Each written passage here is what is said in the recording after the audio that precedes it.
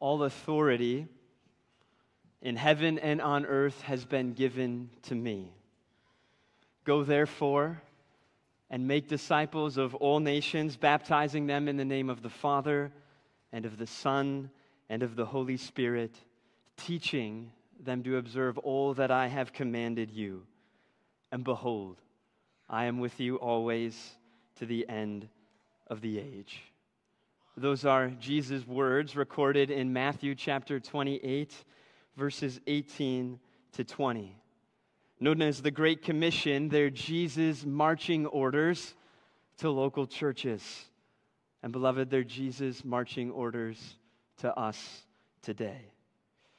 Now, I wish that I could hit pause here and have all of us listen to Pastor Sam's cross-con talks from 2021 titled God's Heart for the Nations, to demonstrate that God has always desired to save a people for himself from every tribe, tongue, and nation.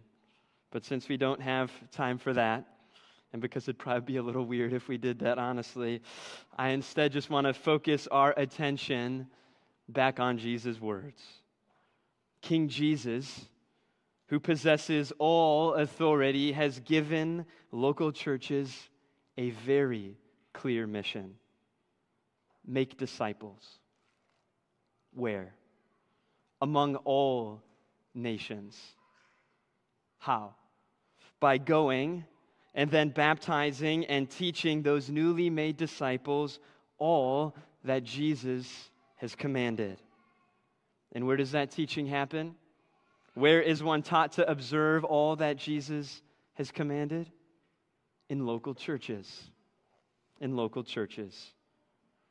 So we see that Jesus instructs local churches to send members, to make disciples, and establish local churches among the nations. And with that, beloved, we're actually well on our way to drafting a biblical definition of missions. And here it is. A biblical definition of missions, modified ever so slightly from a forthcoming 9 Marks book in an upcoming church-centered missions series. But here's the definition. Missions is the planting of local churches across significant linguistic, geographic, and or cultural barriers for the glory of God. Missions is the planting of local churches across significant linguistic, geographic, and or cultural barriers for the glory of God. The local church is both the launch pad and the end game of missions. It's local churches who are to be engaged in the work of planting other local churches among the nations for the glory of God. And that reality ought to shape our own missions priorities as a church. We want everything we do when it comes to missions to be centered around the local church, both in the preparation for missions and in the actual work of missions. Now, broadly speaking, there are 2 types of missions work that we're going to engage in: church planting and church strengthening. Church planting and church strengthening. Church planting, of course, is establishing new local churches. This is Paul's ambition as articulated in Romans 15:20-21. Thus I make it my ambition to preach the gospel not where Christ has already been named, lest I build on someone else's foundation, but as it is written, those who have never been told of him will see, and those who have never heard will understand. Paul's ambition is to preach the gospel and plant churches where there are none. That's church planting when it comes to missions. Church strengthening, on the other hand, is the building up of existing local churches. Think of Titus 1:15, where Paul leaves Titus in Crete to put what remained into order and appoint elders in every town. A church already exists in Crete, and Paul leaves Titus there to rightly order the church, to help her become stronger and healthier. Or consider what Paul writes to Timothy in 1 Timothy chapter 1, verses 3 to 4. As I urged you when I was going to Macedonia, remain at Ephesus, so that you may charge certain persons not to teach any different doctrine, nor to devote themselves to myths and endless genealogies, which promote speculations rather than the stewardship from God that is by faith. Paul urges Timothy to remain at Ephesus to ensure the teaching of sound doctrine. And Timothy is one of Paul's very best. Paul is willing to devote one of his very best missionary partners to the task of church strengthening. Church strengthening is not small potatoes in the eyes of the Apostle Paul. And beloved, it's not small potatoes in our eyes either. And that's why, along with church planting, we're going to give ourselves to it. Church planting and church strengthening are the missions priorities of the New Testament, and they're going to be our missions priorities too. So now that we've established a quick, and I admit that was a very quick theological foundation for how we think about missions, here's what I want to do with the rest of our time. Essentially, what I want to do is share with you all that the elders have been thinking about surrounding missions over the course of the last 4 months. So please understand that this elder address is not primarily theological. It's intended by design to be highly practical. I want to fill you in on all that the elders have been thinking about. And there are 4 big-ticket items that I want to talk about with you tonight. Global missions priorities, training and expectations, assessment and sending, and then I want to leave you with some encouragements to our church. So those are the 4 big-ticket items. Global missions priorities, training and expectations, our assessment and sending process, and then some encouragements. So first, global missions priorities. As a church, we desire to be directly involved in the training, sending, and supporting of missionaries and other global workers in obedience to the Great Commission and for the glory of God. And I make that distinction between missionary and global worker intentionally. Not every global worker, not everyone that we send to engage in missions-related work is a missionary in the true sense of the word. We understand a missionary to be sent by a local church to cross against significant linguistic, geographic, and or cultural barriers to proclaim the gospel among other peoples with the goal of making disciples and establishing healthy local churches. That's what a missionary is. And we see the long-term local presence of missionaries within a culture as the most effective method for such proclamation. And so with that, here are the 4 priorities that will guide our decisions regarding the training, sending, and supporting of missionaries and other global workers who aid in this work. Here's the first priority: gospel proclamation. We understand the work of missions to prioritize evangelistic gospel proclamation that seeks personal conversion to Jesus Christ through faith. Second priority, healthy local churches. We view the goal of missions not merely to be the evangelization of individuals, but the planting and establishing of healthy, local, self-governing churches. And this necessarily involves the intentional training of godly leaders within the local church. Third priority, gospel access. Well, proclaiming the gospel and establishing churches is a valuable investment anywhere on the planet. we recognize an increased priority and urgency for areas and peoples who have limited or no access to the gospel or to healthy local churches. So we're going to prioritize the places where those things aren't existent or exist in very small ways. Fourth priority, strategic partnerships. We value global workers serving in teams alongside those who have a high degree of like-mindedness in ministry. We also believe that partnering with other like-minded local churches and missions agencies will increase our opportunities for effective missions efforts. And so we're going to prioritize sending and supporting members who plan to work with those who are previously sent out by Hunsinger Lane, or those from sister churches with whom we're very like-minded, or other trusted missions partners. And we'll also prioritize sending and supporting those who will be engaging in pastoral work, and those who are truly being sent as missionaries as previously defined. So those are the four main priorities that will guide our decisions about training, sending, and supporting missionaries and other global workers. Again, they're gospel proclamation, healthy local churches, gospel access, and strategic partnerships. Now, having established those priorities, let's talk about what we're trying to accomplish in our missions training and some of our expectations for prospective global workers.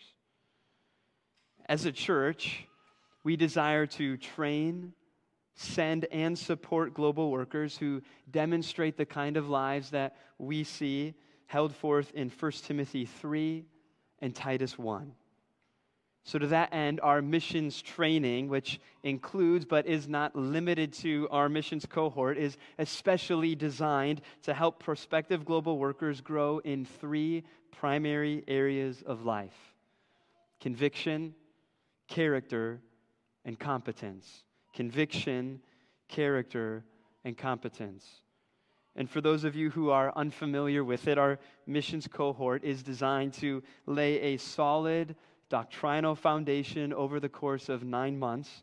And it's designed so that a faithful member of the church with no previous formal theological training can participate in the missions cohort, and then, along with being a faithful member, be ready to be sent overseas after completing it.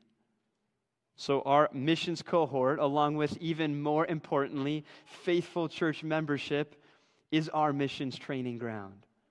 Faithful church membership is essential in our missions training, both in those desiring to go being faithful members, and you as a faithful member discipling and helping those desiring to go. So through those things, we're aiming to help people grow again in our biblical conviction, godly character, and spirit-empowered competence. And I want to walk through each of those three things. First, biblical conviction. We desire to raise up leaders who can clearly articulate and defend biblical convictions.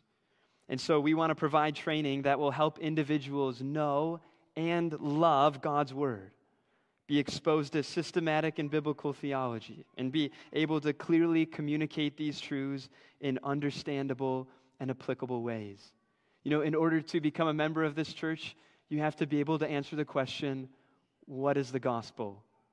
In order to be sent out by this church as a missionary or global worker, you need to be able to answer not just that question, but also the question, what is the church?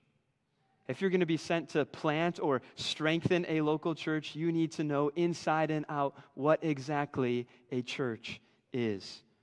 So we want to sharpen you and hone your biblical convictions. Second, we want to help you grow in godly character. Not only do we want our global workers to know truth and doctrine, but we desire to raise up leaders whose lives have been deeply impacted by the truths of God's Word. We understand that a life of godliness is not merely what people know, but how they live their lives because of what they know. Basically, we want our global workers to be people of godly character. And third, Spirit-empowered competence. Along with conviction and character, we desire to raise up leaders who are competent and able to effectively engage in missions work. We know that God gives his people many different gifts, and while there are many well-meaning, good-intentioned people, it's clear according to Scripture that God has not gifted us all in the same way. So we seek to come alongside members considering missions and help determine whether they're suited for a life of strategically advancing the Great Commission as a global worker. And to help with this, prospective global workers will be required to be actively involved in the life of the church and highly encouraged to engage in evangelism and discipleship, especially among internationals.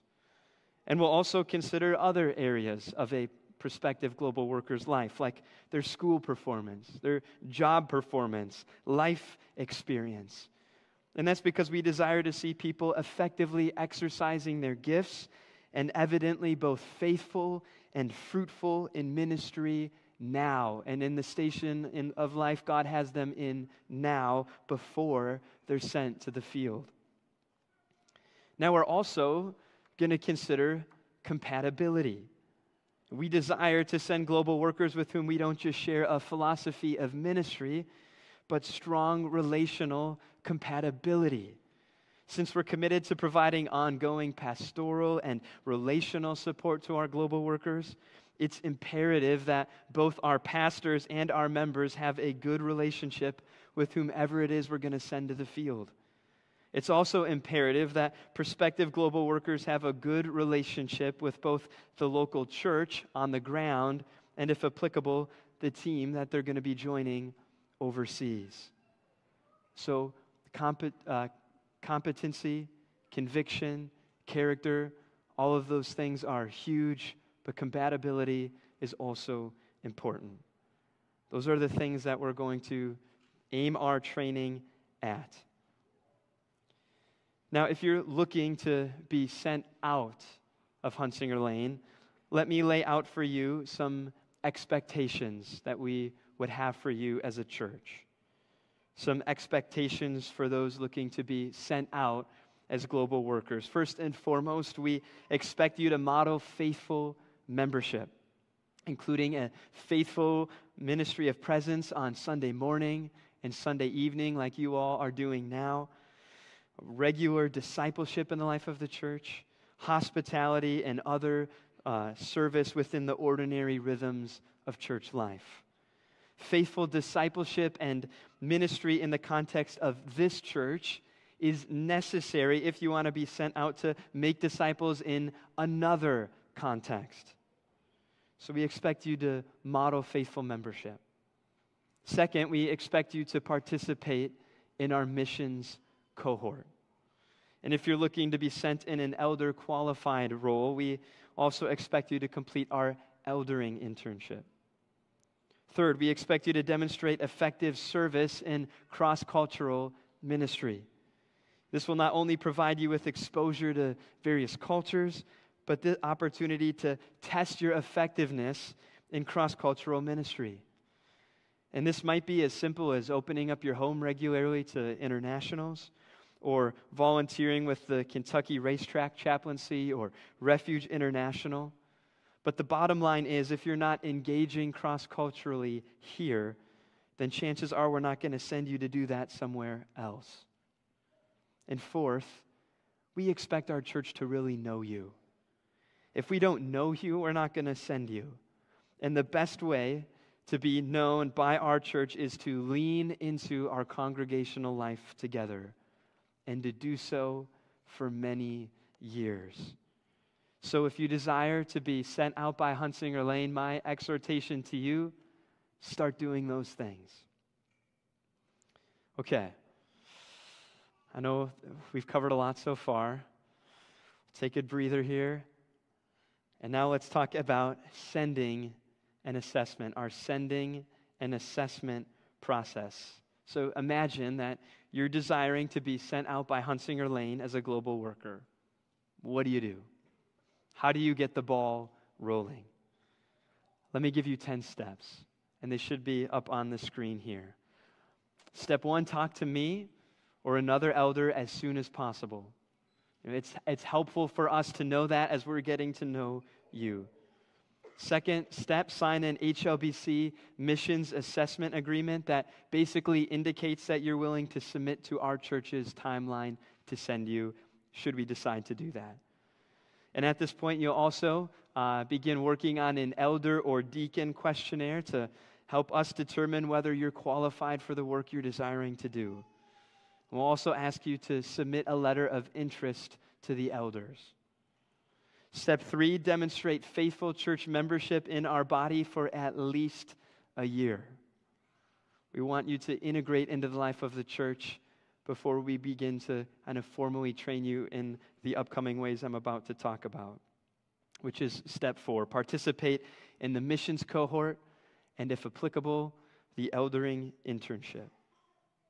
Step 5, when the elders think you're ready, they'll formally begin the global worker assessment process with you, which looks a lot like our elder or deacon assessment process. I'm not going to get into all of the details there, but the only difference really is that we'll ask you to complete a global worker questionnaire in addition to the elder or deacon questionnaire, and we'll also likely ask some more questions of your spouse if you're married pertaining to missions. Step 6, if the elders think you're qualified, then you and your spouse, if applicable, will take a vision trip with an elder to visit the team that you're desiring to join. We want you to be able to see if you can really envision yourself there, get to know the team, get to know the work. Step 7, once a team has been confirmed, we'll look to affirm you as a global worker, either by elder affirmation or congregational affirmation, which again would pretty much follow the same process as an elder or deacon nomination. So basically, if the work someone's going to do requires them to be elder qualified or deacon qualified, then we're going to ask the congregation to affirm that they're indeed qualified to do the work we're sending them to do. But if the work only requires them to be a faithful church member, then that doesn't need to go before the congregation. The elders can determine whether someone indeed meets that qualification. So that'll just receive an elder affirmation. Step 8, once affirmed, either by the elders or by the congregation, you'll then complete the assessment process with your sending agency. And there's a little bit of flexibility here, but this is the normal process. We want to affirm someone before they begin the process with their sending agency. Step 9, and assuming that goes well, upon signing our partnership agreement form, which is going to outline our partnership going forward, you'll be sent out of our church as a global worker. And then step 10, enjoy the ongoing partnership between you and the saints of Hunsinger Lane Baptist Church. So that's the process at a very high level. I want to now make a few comments.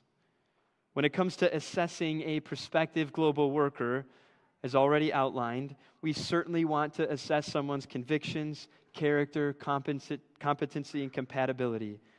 But we also want to evaluate how well someone's aspirations fit with the overall mission strategy and goals of Hunsinger Lane Baptist Church. So while we can commit as a church to raising up individuals for missions, we cannot commit to supporting everyone we send to the mission field in the same way. In fact, we can't even commit to supporting everyone who's qualified and desirous to go. You know, it may be that you're qualified and desirous to serve as an associate pastor of a church in Morocco, and the work we're most directly engaged in is in Malaysia, in the UAE. And in that case, we may not send you as one of our global workers, even though you're qualified for the work and the work that you're going to do is good work. And it's not because we don't love you. It's not because we don't think the work you'd be going to do isn't valuable. It's simply because your aspirations don't align with our mission's priorities. We'd be happy for you to go. We're just not going to be the church to send you to do it. We don't want to spread ourselves too thin. Now, let me be super clear about this. Completing all of the elements of our missions training, even if you're qualified for the work, and you desire to go does not necessarily mean that you'll be sent by Hunsinger Lane. Now, if you are sent by our church, I also want you to realize that the level of support you receive from us may differ from someone else who's also sent by our church. And with that in mind, I just want to paint for you a big picture for how we're going to consider sending members from our church to the mission field. The different capacities with which we're going to send folks to the field. And this structure that I'm going to present isn't in the Bible, but it's based on biblical principles and one that we think is biblically wise. So let me kind of walk you through each of the different missions assessment outcomes. After you've gone through the assessment process, here are all the possibilities for how things may play out for you. You'll either get a red light, a yellow light, or a green light. Red light means stop. Here's who might get a red light: someone who seems clearly unqualified or unfit for the work they're considering, or for whom a move overseas seems clearly unwise. So our answer to sending an individual like this is no, or at least not yet. And if that individual attempted to be sent by another church or to kind of work independently with the sending agency apart from us, we would actually intervene and share our concerns with that church or that agency. So that's the red light. The yellow light means that we won't own you, but we won't stop you.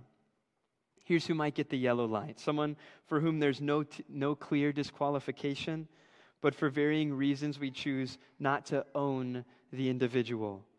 It might simply be that they desire to serve in a place where we don't have and don't plan to build strong partnerships.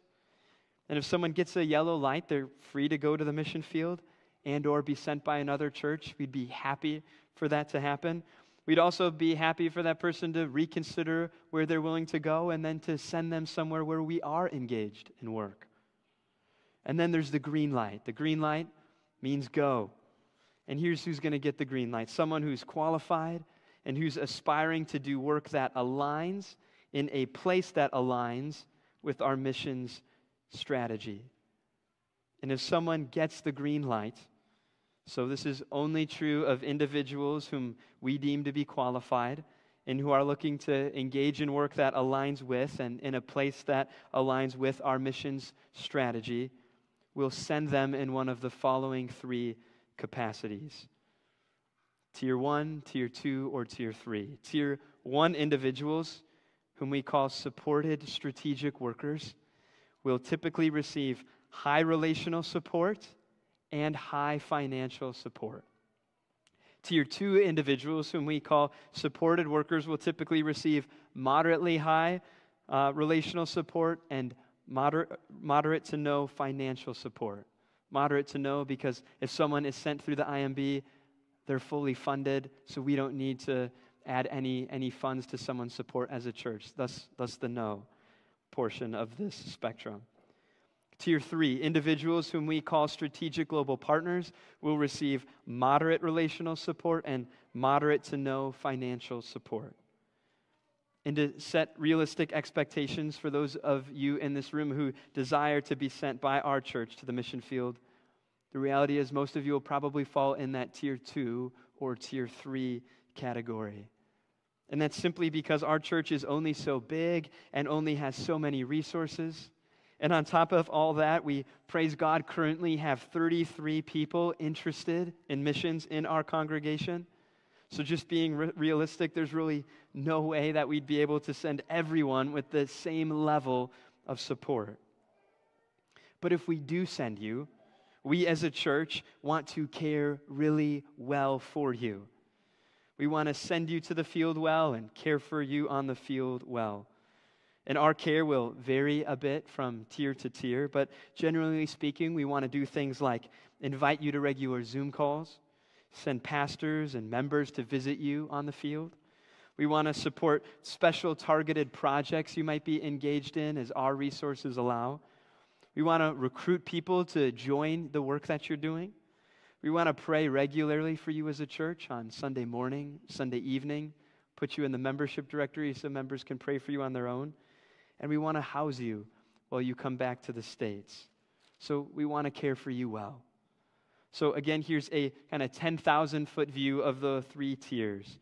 Tier 1, supported strategic worker, lots of relational support and lots of financial support. Typically, this will be a man who's either the main preaching pastor of a church or a highly strategic associate pastor. For example, someone who's running a pastoral internship with pastors and aspiring pastors from the 1040 window. So if you were to think of Hunsinger Lane as a AAA roadside service, here's what we want to do for that Tier 1 person. We want to basically give them a car and then give them 24/7 roadside service. Again, we're going to provide significant funding and significant relational support.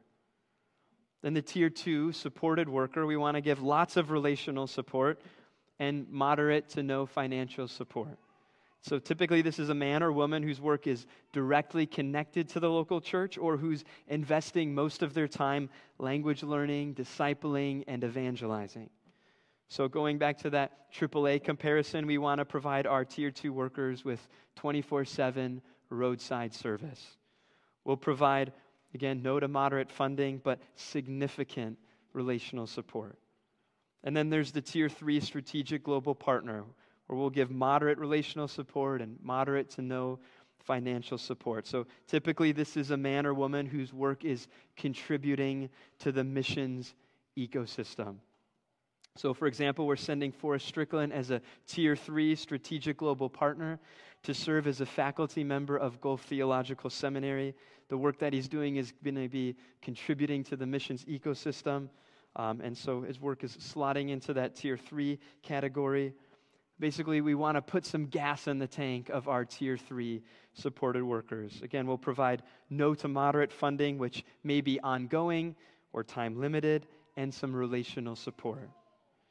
Now, please note that all of this, and discerning where someone might fall within those three categories, takes a lot of wisdom. We can't just put someone into a calculator, punch some buttons, and then see what tier spits out. Figuring all of this out takes a lot of wisdom and is ultimately a case-by-case basis. So this is a structure. It's not perfect, but it's going to serve as a good kind of principle and framework for us to think through and approach things.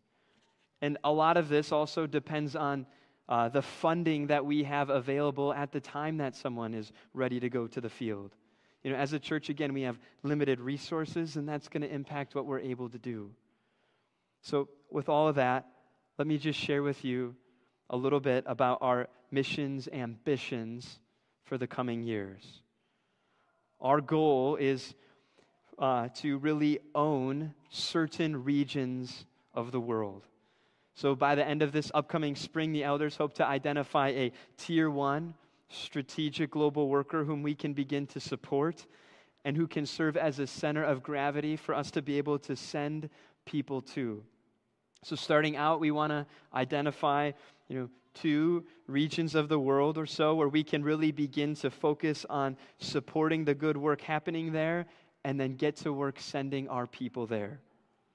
And Lord willing, our soon-to-be partnership with Acme will be a big help with that, because it's going to connect us to a bunch of super like-minded churches with whom we can partner in carrying out the Great Commission. Reaching and Teaching, who many of you are familiar with, a like-minded sending agency, is also going to be a key partner of ours. Though we'll also look to send through other organizations like the IMB, but Reaching and Teaching will kind of be a key partner for us. I hope all of that makes sense. I know it's a lot. There is going to be time for a Q&A over the potluck. But to close, I just want to now leave you with a few encouragements as a church. I want to give some encouragements to those who are considering going, and then I want to give an encouragement to those of you who intend to stay. So first, some encouragements to those of you who are considering going. First, if you're interested in going to the mission field, please make your interest known to me or to another elder as soon as possible. This is helpful for us to have in our back pocket as we're getting to know you. Second, if you desire to be sent by Hunsinger Lane, you're going to want to plan to be here for at least 2, but probably more like 3 or 4 or even 5 years so that we can really get to know you. And if we don't know you, again, we're not going to send you. It's quite simple. This church sending you is a huge investment. And I'm not just talking financially, but in terms of time and relationship. Assessing and training takes time. Ongoing care takes time. We're not going to be a church that just sends people to the mission field and then exchanges Christmas cards and leaves it at that. No, we're going to seek to care well for our global workers, both while they're overseas and while they're back in the States. So we really want to know you if we're going to invest in you like that. Third, make it your ambition to be a faithful member of this church. If you're not a faithful member here, we're not going to send you to do that elsewhere. Endeavor to be such a faithful member that we can't wait to send you. Fourth, start engaging in cross-cultural evangelism and discipleship here in Louisville. Again, if you're not doing that faithfully here, chances are we're not going to send you to do that somewhere else. Fifth, if you came to Louisville because you were sent by another church, maintain a good relationship with that church. It may be that you decide to be sent by that church, or that you end up receiving significant financial support from that church. So maintain a good relationship with the church that sent you here, if that's true of you. Sixth, participate in a future missions cohort. And seventh, know that we're not in a rush to send any of you. The Great Commission is urgent, but it's not frantic. We want to prepare you well. Our goal isn't to send as many people as possible, but to send qualified people who are prepared to do the work really, really well. So those are my encouragements to those of you who are looking to go. Now a final encouragement to those of you who intend to stay. To fulfill the Great Commission, we need people to go, but we also need people to stay. We need Apostle Paul's, and we need Gaius's. We need people who are willing to be sent and people who are willing to send them and care for them and pray for them as they go. The prayer of the elders is that many people in this church would get a vision to go and then go. And as we so regularly pray, we pray that our efforts to raise up more elders would result in more missionaries being sent out from our church. But we also pray that many people in this church would get a vision to stay. And by that, I don't mean stay here in the U.S., but stay here at Hunsinger Lane Baptist Church, gathering with these saints every Sunday on Summerfield Drive. Because in order to send, we need people to stay. Rockets need rocket fuel. So brothers and sisters, may many of you go, and may many of you stay, for the joy of the nations and for the glory of God. Let's pray. Our Father, we pray that you would delight to use our little church to make the nations glad and sing for joy. We so badly desire for the peoples to praise you, O God. We desire for all the peoples, people from every tribe, tongue, and nation to praise you. So would you delight to use us unto that end? It's in Jesus' name we pray. Amen.